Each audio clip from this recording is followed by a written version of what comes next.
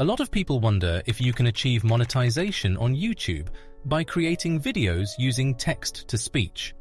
The short answer is yes, but only if your videos provide value and are original. Let me show you a way to quickly and efficiently create YouTube Shorts that meet YouTube's monetization requirements using text-to-speech and the video editor available on Murf AI, which is our proud sponsor of today's video.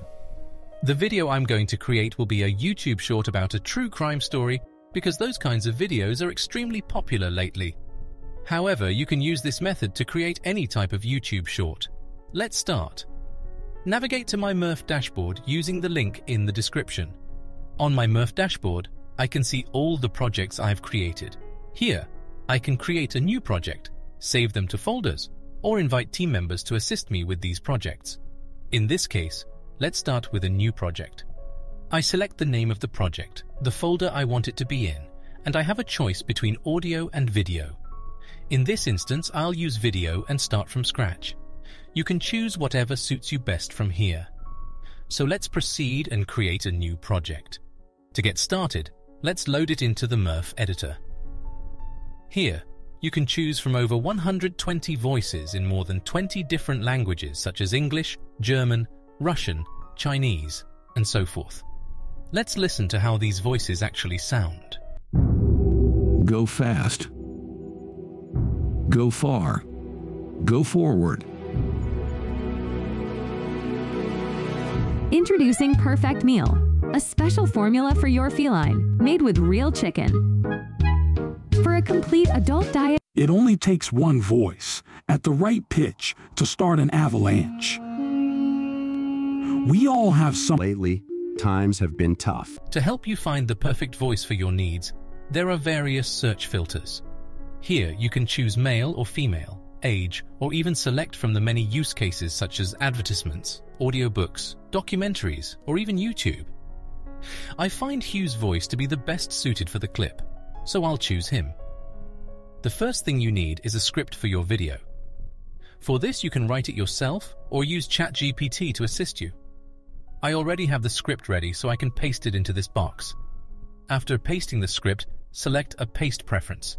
Split script by paragraphs, split by sentences, or don't split.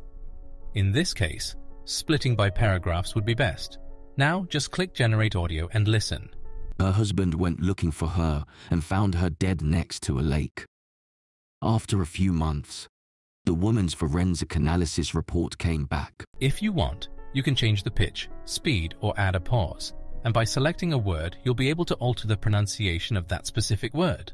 When the voiceover for the video is ready, it's time to work on the visual aspect of the video. To do this, click on Add Media. Here, you can upload your own files or choose from an extensive stock library of music, images, or video powered by Pexels. Filters will also assist you in your selection. For music, the filters will help you specify mood, energy, instrument, and so on. And for pictures and videos, screen orientation, portrait or landscape. For instance, when my video mentions apples, I can easily type apples here, select portrait orientation, and add that to the video. When the video is ready, it's time to export it. To do this, click Export in the upper right corner. You can choose between video, voice only, voice and music, or script. In this case, I'll choose video.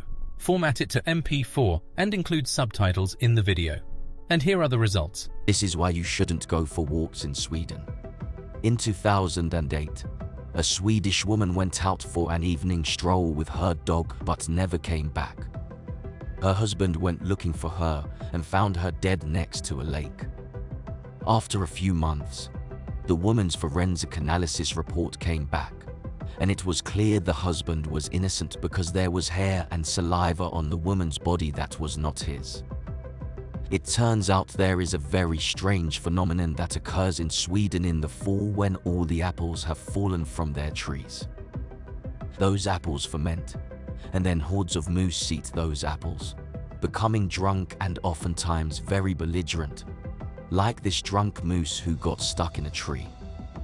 The hair and saliva of the killer belonged to a drunk Swedish moose. As always, if you found this video helpful, go ahead and hit that like button and maybe subscribe.